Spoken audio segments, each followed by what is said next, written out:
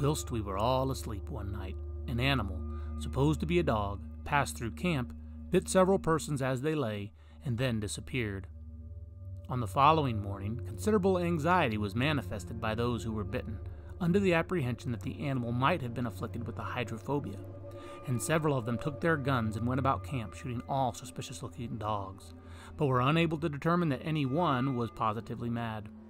During the day, information came from the Rocky Mountain Fur Company, who were encamped a short distance below us on the same side of the river, that several men were likewise bitten in their camp during the night, and that a wolf, supposed to be Rabid, had been killed in the morning. The excitement which this affair originated, however, gradually subsided, and nothing more was heard of mad dogs or wolves. In the fall subsequent, one of the persons who had been bitten, a young Indian brought from the Council Bluffs by Mr. Fontenelle, after having given indications of the hydrophobia, disappeared one night from camp and was heard of no more, the general impression being that he wandered off while under its influence and perished.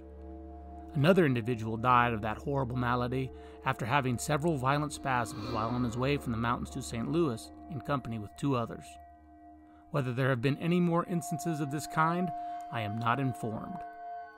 Warren Ferris, Life in the Rocky Mountains, 1833.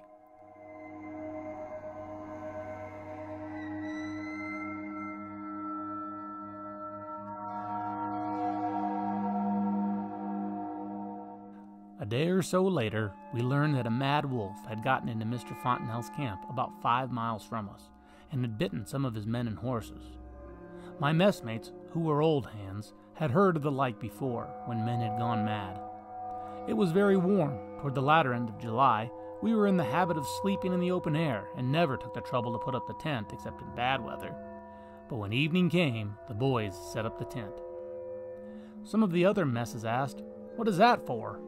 The reply was, "Oh, mad wolf come. He bite me."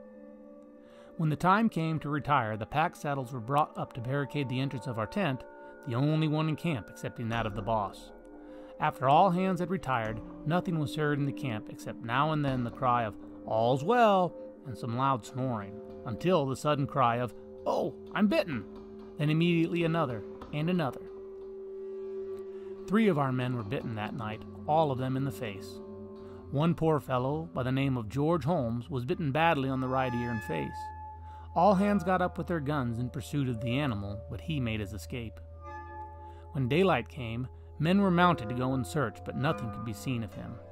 It was then thought he had gone and was not likely to return, and no further precaution was taken than the night before.